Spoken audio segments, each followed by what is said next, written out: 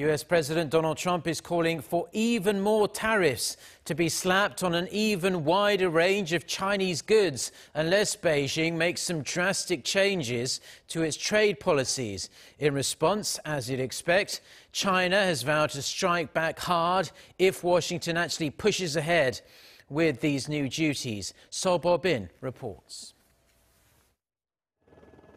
U.S. President Trump has requested that the U.S. Trade Representative's office draws up a list of $200 billion worth of Chinese goods for an additional 10% import tariff.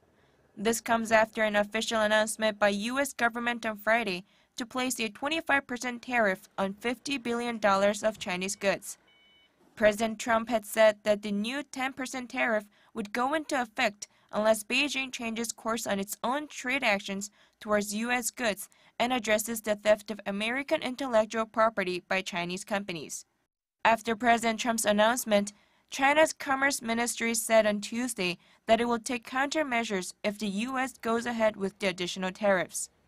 The Chinese Commerce Ministry also mentioned that the fresh tariff threats violated the consensus between the two countries and initiated a trade war. It added that Beijing will safeguard the interests of China and its people and defend free trade. But it's not just the two superpowers that are affected by the looming trade war.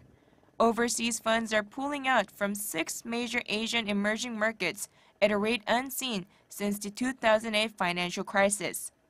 $19 billion has been withdrawn from South Korea, India, Indonesia, the Philippines, Taiwan, and Thailand so far this year. Many developing countries and Asian nations have raised their interest rates to try and stop the pullout. The Philippine Central Bank raised its key rate last month and is expected to raise it again by 0.25%.